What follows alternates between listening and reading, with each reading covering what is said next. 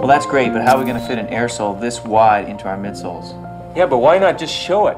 You know, it's not a bad idea to let people actually see what an airbag looks like. As a matter of fact, I've got a drawing here that actually shows what a shoe could look like with a visible window in the heel.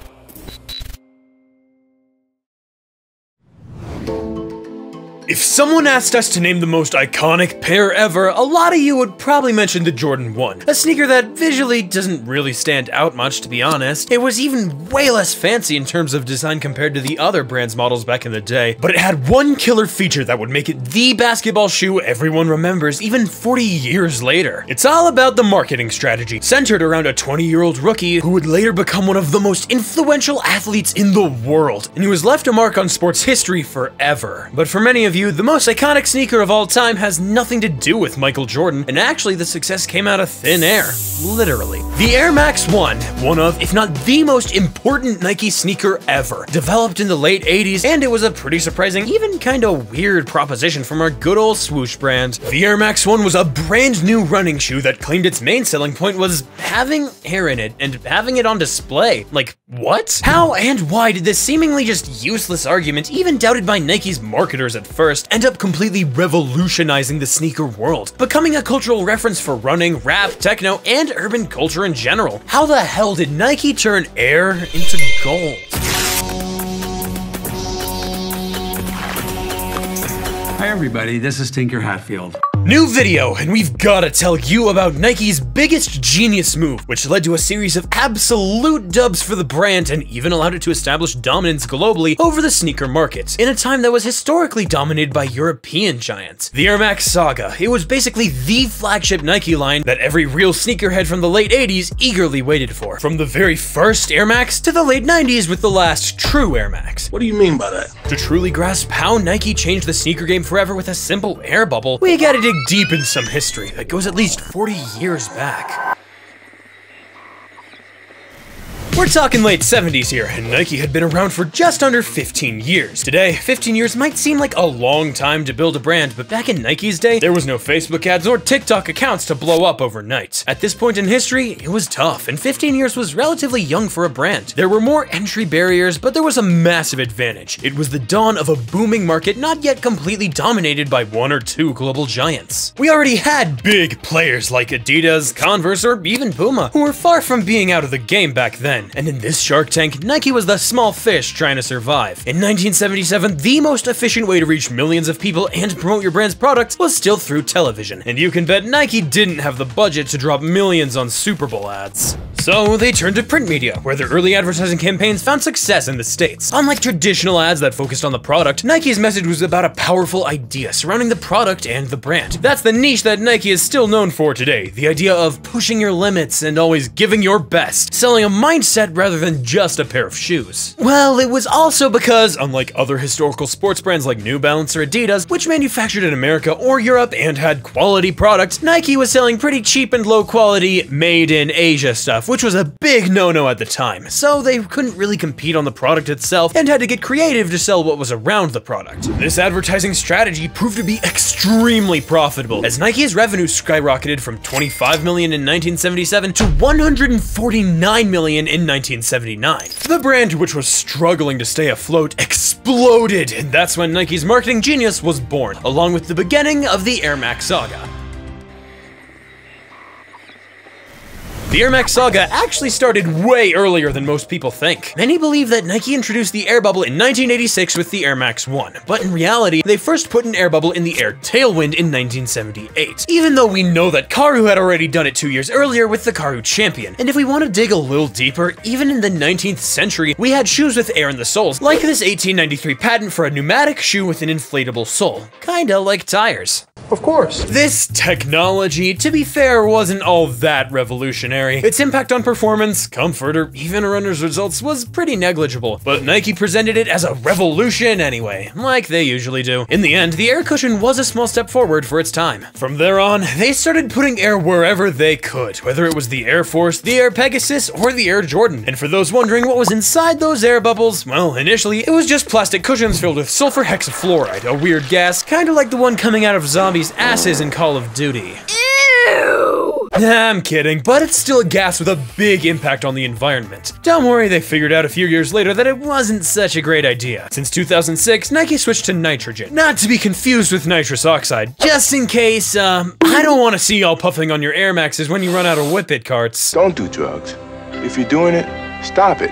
Get some help. While this cushioning system was originally developed by a guy named Frank Rudy, it was another character who made it truly iconic. In 1981, Nike hired an architect primarily to design their new offices or showrooms. That was the main task assigned to him until 1985. Some of you may have already recognized this architect. It was Tinker Hatfield, one of, if not the most famous and respected sneaker designer in the world today, and probably for the next century as well. But at this point in history, Tinker Hatfield was in his 30s and had never officially designed a pair of sneakers. But he would ace this new challenge by creating the very first Air Max, or in other words, creating what would change Nike forever.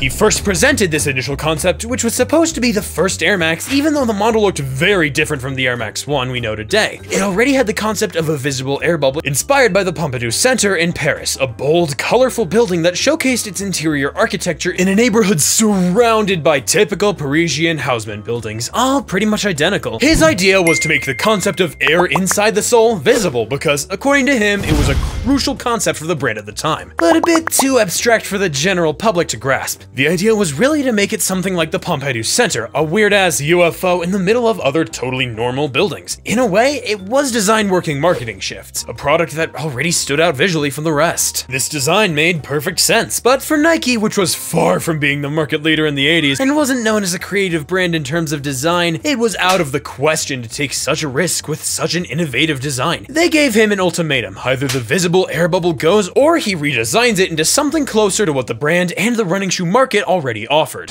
Hey man, that's not cool. Tinker Hatfield, who had just joined Nike as a sneaker designer, couldn't really push his vision, so he chose to keep the air bubble and totally reworked the design into something much less innovative. And his new version became the real Air Max 1 that you all know. Don't worry, he still managed to reuse his initial design by using the lines to create the Air Trainer a year later. But the smartasses among you also know that the forgotten 80s pair reappeared 30 years later as the Air Max 0. But what really gets us going is the Air Max 1 and its chaotic beginnings. It was like Tinker Hatfield trying to clutch on Fortnite. It was legit him versus the world. Whether it was the marketing team freaking out about selling a pair with a giant hole in the sole, or the engineering team having no clue how to create that massive air bubble in the sole, internally, nobody wanted this Air Max 1. Nike still took the gamble of creating this new running shoe, and after months and months of research and development to enlarge the air cushion and make it visible, the first Air Max 1 saw the light in 1986 with an extremely large air bubble, but also extremely fragile, to the point that they had to reissue the model with a much smaller air bubble in 1987 to avoid punctures. It was really a shaky product at first, but the idea of the air bubble was really powerful from a marketing perspective. It awakened consumers' senses to the idea of air cushioning, comfort, and lightness. In fact, everything a good running shoe needed. While other brands were trying to present complex and incomprehensible technologies to most people, the Air Max just had to show its air bubble and our imagination did the rest, and that's what made it a global success. Walking on air speaks to everyone, and I'd even say it's a dream for everyone. Nike once again presented the Air Max 1 as a revolution. Maybe it wasn't really a technological one, but there's no doubt that the Air Max 1 was a revolution for Nike. At that time, the swoosh brand was on fire, mainly thanks to the Air Jordan line. They had surpassed $1 billion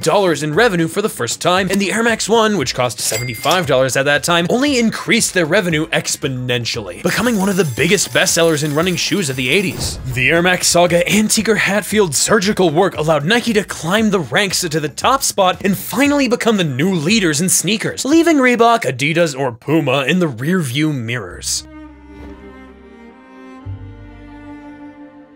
So, it's all good for Nike, they're on top of the world, but the hardest part isn't getting there, it's staying there. The folks at Nike have to find a way to keep the momentum going and not lose balance against fierce competitors, like Adidas dropping their ZX series, or Reebok in '89 about to wreck everything with the Reebok pump. So Nike gets in gear, and the management puts Tinker Hatfield, the architect who had never designed sneakers before, in charge of designs for Air Max and Air Jordan, succeeding where all his colleagues had failed. Nike's plan is to capitalize on the solid foundation foundation they've laid. They're even putting aside other sneakers in development, like the Shocks, which should have been out since the 80s to focus on the airmax saga. And here, Nike wanted to give us some serious shit. One new airmax every single year. In 1989, it's the Air Max Light that first appeared. The goal was simple, to have essentially the same pair, but lighter, thanks to an EVA sole instead of the polyurethane used on the first Air Max one. The idea was to have the same pair, but better, but it didn't really leave a mark and not many people remember it today. In 1990, it's the beginning of a new decade, the moment for Tinker to make a statement and drop a new silhouette to keep the momentum on point. He releases the Air Max 90, known as the Air Max 3, a pair that was meant to be an evolution of the one, but much more revamped this time. A more modern look, straighter lines, more thought out and worked materials. Even though from a technical point of view, it doesn't reinvent much compared to its predecessor, the Light, which had been the test pair to introduce new materials. The 90 sets the stage for the next decade of Air Max, because from now on, they needed to release a new one every year, and Nike has high expectations.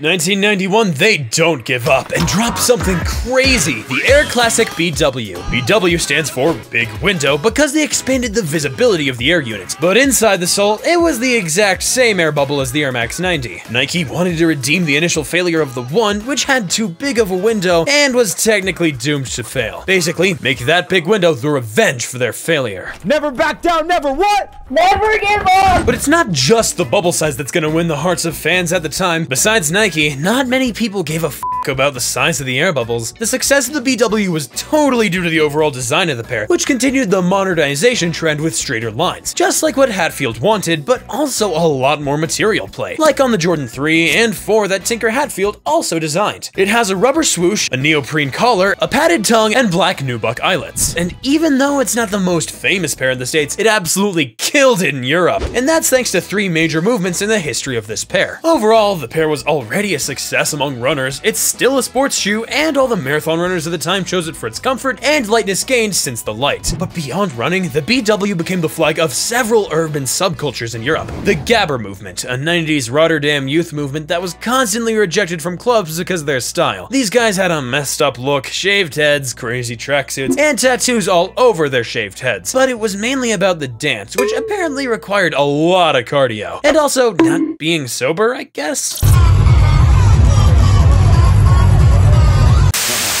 But that's not the only movement that put the pair on the map in Europe. There's also bubbling, another equally special dance. Grime, which popularized the pair in London, where the most popular artists talked about the BW in their songs, or even Dizzy Rascal, who rocked them on his album covers. But clearly, all the young people immersed in urban culture in Europe, whether from the UK, the Netherlands, France, or Germany, they rocked the BW. That's why the classic BW is often considered in Europe as the best Air Max pair historically. Anyway, that's the opinion of the OGs. Today, it's a bit outdated, and if you want my opinion, for me, the BW has always been the Air Max 90, but worse. I said what I said! After this massive success, it's time to go back to the drawing board for the next one. In 1992, it's the turn of the Air Max 180 with a quite particular style. Hatfield is joined by Bruce Kilgore, the designer of the Air Force One, and they completely abandoned the super straight lines they had ventured into so far, aiming for that rounder and less aggressive shape while incorporating a new larger air unit that spans the entire width of the shoe. You probably guessed it, the name Air Max 180 is because you can see the air bubble at 180 degrees since it's now visible under the sole. But despite this small innovation, the pair is still pretty mid. The shape on the front of the foot and the high tongue, it's kinda goofy looking, like you got clown feet. And unsurprisingly, it wasn't exactly a crowd pleaser. The following year, Hatfield introduces the Air Max 93 with a new industrial technique, blow molding, which also allows for a 270-degree visible air bubble this time. A far cry from the days when the air bubble would crack on the Air Max 1. Nike was really starting to master its technologies, but apart from the technical side, there's nothing too crazy on the design front, and the pair remains quite insignificant. Another year, another Air Max, and it was getting tricky for Tinker Hatfield. The old timer was running out of steam. He gave us a remix of the Huarache, and you could tell he might not be as on point as in the early days, and his next attempts made Nike realize he probably needed a little break. Oh! He needs some milk! For the Air Max 94, Tinker still couldn't offer up a significant new feature. They reused the same air unit as the 270, panels inspired by all his previous models. You could almost see it as a revamp of the Air Max 1, and more surprisingly, they introduced a Dubré on the laces. Something very familiar for Air Force Ones, but not so much for Air Maxes. This pair was part of the ongoing exhaustion of designs proposed by Tinker Hatfield, and it would be another Air Max that sold for a year without making a lasting impression, waiting for the next one to come out. Oh shit. Here we go again. But Nike doesn't want to stop there. They need something new. They're getting into a not so good routine, and they can't limit themselves to one pair per year, especially if there's so little technical evolution. So Hatfield, already on the brink of burnout, has to come up with another pair the same year, and not just any pair, because it's the Air Max 2. A new silhouette with a fairly complex system for not much in the end. The Air Max 2 system used separate air compartments with different air pressure densities for different areas of the foot. And the advantage of this new technology was that, well, it was new technology. It's this new air bubble that allowed the Air Max 95 to exist later on. In fact, the first Air Max 2 already had the visible air bubbles at the front of the foot, like on the Air Max 95. At least that was the case on the early prototypes, but who knows why they were marketed without them. Probably just like the very first Air Max 1, the system just wasn't ready yet. I think adding the air bubbles to the front of the foot could have at least saved the design from a visual perspective, since the pair didn't sell as expected. Not at all. And Nike really noticed that, because they never reissued it once, despite initially planning it to be a huge banger. This is not a banger. This is not a banger. So, Tinker is commissioned to fix another failure, which is partially attributed to him. Therefore, in the same year, he releases a third pair to reignite the Air Max machine, because Nike really doesn't want to stop there. So, in June 1994, Tinker delivers the Air Max 2 Lite, a revamp of his previous failure where he redesigned everything from a design perspective. He added reflective details on the tongue and heel of the shoe, revised the details of the pair, and really went all out on the panels. Basically, the pair needed to be recognizable and leave an impression to overshadow the other one, and it's a bet that's generally successful. The Air Max 2 Lite was well received for its comfortable cushioning and its clean and original silhouette, especially in Europe, once again, without causing a frenzy either. So, after that 1994 episode, Hatfield called it quits on that semi-successful stint. Dude had given it all he got, creatively and energetically, and bounced from the Air Max scene to focus on Air Jordans. Taking his place was Sergio Lozano, a young and promising designer who'd been on the Nike block for a bit, working on tennis and ACG. When he came in, Lozano had a massive task ahead of him. The Air Max saga was losing its mojo, and Nike was lagging behind the competition in the running game. Brands like Asics with their very first Gel Kayano, the EQT lineup from Adidas, Saucony Grid, and even Reebok was just putting out their pump technology in running shoes. The Nike running crew pushed Lozano to take risks and get wild with a new DNA for the Air Max. He took the challenge and set out to revitalize Nike's standing in the running world, and in fashion. He wanted to make these pairs a tribute to nature, blending geology with the image of rock erosion, biology, and the human body. That's how we ended up with the Air Max 95 design, the midsole resembling a spine, the gradient panels representing different skin layers, and the laces extending like a rib cage. The kicks dropped, and the initial reactions were, well, not crazy. Some even hated them. But Lozano said, if your design splits people between love and hate, you've got something worth working on. For all you aspiring designers watching this, remember, if your design polarizes people like that, you've created something powerful. And Sergio Lozano's Air Max 95 eventually proved him right. Over time, it became a monumental hit, especially in the UK, even though it sorta became the go-to pair for thugs over there. The following year, Sergio wasn't backing down and designed the Air Max 96, in the same vein as the 95, inspired by the human body and rock erosion, but with a more streamlined look. He took the ribcage concept from the Air Max 95's laces and made it the focal point of the Air Max 96. Honestly, they weren't bad at all, but they couldn't find their footing back then, or even during their 2016 re-release. Maybe they should give it another shot this year, throw in a Nocta logo somewhere. It might do the trick. It worked with the Nike Air Turbulence, why not with this one? Why not? Faced with this second setback, and seeing that the Air Max 95 wasn't the hit that it is today, Nike benched Lozano because they had to tackle the Air Max 97. Marking the 10th anniversary of the Air Max saga, Nike wanted a different recipe, and as cool as Lozano's nature vibe was, they needed something fresh and more impactful. That's where a more experienced designer would come in. Although they underestimated Lozano's potential, they weren't necessarily wrong about his replacement. Christian Tresser, a name that might ring a bell to sneaker purists. He was the Italian designer chosen to bring a new perspective to the Air Max 97. He wasn't a rookie, having started his career at Reebok, and fun fact, he's the guy behind the Nike Mercurial 98, a football classic. With the Air Max 97, he wanted to take the saga to the max. He borrowed elements from previous drops, especially on the technical side, to let his creativity flow freely. For the design, he drew inspiration from Japan's bullet trains to convey a sense of speed in a running shoe. He also looked at the ripples a drop of water makes when it hits a surface, which led to those distinctive lines on the upper, with that drop even continuing under the sole. He had this poetic way of describing it, and I quote, "The nature of it was water dripping into a pond. The water would drop and radiate out to the air unit."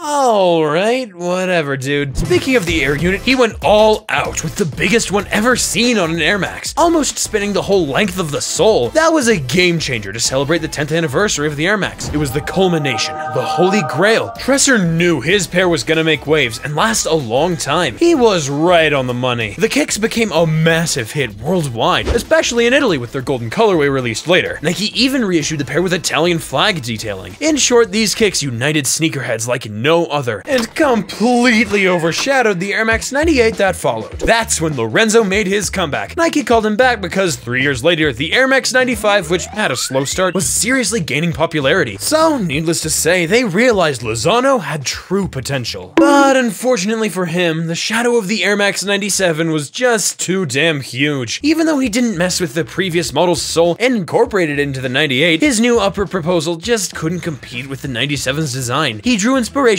like he did for the 95, from his previous work at Nike ACG, which gave the pair that bulky look. He also looked to anime, especially Gundam, a massive hit in Japan, but not so much in the US back then, which was his primary target market. Unfortunately for him, the Air Max Gundam was a total flop. It was priced at $150, a huge sum at the time, making it the most expensive Nike pair on the market in the 90s. With no accompanying hype, not many were willing to drop that kind of cash. But before we even knew about his failure, a new Air Max had already come out, and Nike had been struggling to release this one for years. The Air Max Plus, better known as the TN. While most other Air Max models were mainly released to capitalize on the success of the flagship line, the TN was a different story, and it had significant consequences for Nike's future. The TN name stands for Tuned Air, and at the time, it was Nike's latest innovation, an improvement on the Air unit from the Air Max 95, set to be released in collaboration with Foot Locker in a project called Sky Air. Nike worked hard on the project, proposing 1, then 2, then a ton of models, but Foot Locker categorically rejected every single one. They were acting like divas, forgetting that they used to sell fake Nike kicks with reversed swooshes and 4-striped Adidas before becoming Foot Locker, back when they were Kinney shoes, and these motherfuckers weren't so picky back then. Don't get too cocky, my boy. Anyway, around 10 different designs got the boot. This whole story was getting nowhere, and it was taking too long for Nike. At the same time, a new designer had just joined the Nike family, poached from New Balance for his solid work, and he seemed promising. So the folks at Nike were like, screw it, let's throw the rookie at it and see what happens. Not expecting much, but this newbie, Sean McDowell, had just returned from a trip to Florida where he'd scribbled some sketches inspired by Miami's sunset beaches with palm tree shadows. When he heard Sky Air, it clicked for him, and he was dead set on adapting that model for the TN and nothing else. But here's the snag. His gradient color scheme was dope, but back then, they couldn't pull it off. So they told him to stick with basic monochrome. This was impossible for him, since it would ruin his vision. Even though today, most TNs are sold without the gradient, at the time, Sean McDowell had a very specific vision for his project. He needed that gradient. So he went straight to Asian factories to negotiate a face-to-face with the factory and find a solution. It paid off because they figured out a cost-effective printing technique to achieve his gradient. The toughest part was presenting the product and getting it approved by Foot Locker. Once again, they weren't exactly thrilled at first. They were worried that the aggressive shape and futuristic design might scare off middle-aged dads coming to the stores. Even Nike agreed, but Sean sold it so well that Foot Locker decided to give it a shot and showcased the pair in one of its Los Angeles stores. It blew up like a bomb. They quickly realized this pair was gonna be massive, and it needed an international release. It was a smart move because it did pretty well in the United States, but Europe was once again where this new shape truly found its home. Aussies may claim it's their favorite pair, but no country has shown as much love for the TN as France. In France, it became the urban and suburban culture's go-to pair, the equivalent to the Air Force One and New York pimps. In the 90s and 2000s, while most dudes were rocking more formal attire with Weston shoes and Clarks, in the hood, they were all about sportswear. It was all about Sergio Tacchini tracksuits, Lacoste, and the TNs. But those were expensive, and this outfit was mostly reserved for those involved in some shady business. Later on, it became a symbol of the French inner cities that got boosted by rap and also by the counterfeit market, which flowed through North African immigrants, because the TN is undoubtedly one of the most counterfeited Air Max models of all time. The success only continued to grow year after year since its release in 1998 up to today. In France, Australia, England, Germany, even some Americans are starting to slowly but surely wake up to the model. Depending on the country, it can go from being seen as a pair for thugs in the shady part of town to a pair for your average Karens out jogging on the bike lanes. But what's certain is that many consider it the last true Air Max, the one that closed the saga before the 2000s. In my opinion, it's the best sneaker Nike ever made, but you might not be ready for that debate. Of course, like every great movie, there were some rushed, not so great sequels. After the TN, we got the TN2, the TN3, which is one of the few TN remakes that survived. We can also talk about the TN4. The TN3 already looked like a graphics card, and the TN4, well, if I had to imagine what ChatGPT looks like, it'd be just like that. But dude, those TN5s, that's a crime against humanity, a total flop. So for the TN6, they did a massive flashback, as if nothing ever happened. Back to basics, almost like going back to the TN with that early 2000s retro futuristic vibe. You can tell it was Shox' era. The TN7, very similar to the OG, would probably have some success today, though that Nickelodeon splatter effect might not have aged well. The TN8 has potential too, with a more trail-inspired look. If they market it right, it might catch the attention of the Gorpcore crowd. And we even got the TN10 for the TN's 10th anniversary in 2008. But honestly, it wasn't the best birthday present it could have received. Anyways, the Air Max saga has its fair share of classics, but also a ton of models that fell through the cracks, and nobody remembers, or rather, nobody wants to remember. Let's stick to the bright side of the story and remember the iconic models and the designers at Nike who contributed over these 40 long years, where each had their own label. Lozano, he's basically like the misunderstood genius, the black sheep. Hatfield, the soldier who fought on the front lines, whose creativity was drained but gave so much to Nike. We mostly remember his successes, but he had plenty of failures that few people recall, yet it's all part of his story. Tresser, he's like the one-hit wonder, coming in, dropping a classic, and casually leaving like nothing happened. Sean McDowell, the rookie full of good intentions, not always heard, but still managing to make his mark, almost like a beginner's luck story. It's safe to say that the Air Max has left their mark on their respective eras forever, and while the Air Jordan line helped Nike explode in the United States, the Air Max line helped them dominate Europe. It's hard to imagine the same trajectory for Nike if they hadn't had the Air Max to boost them to sneakerhead stardom back in the 90s. But what happened after the 2000s? Why do we mostly remember the models created before that decade?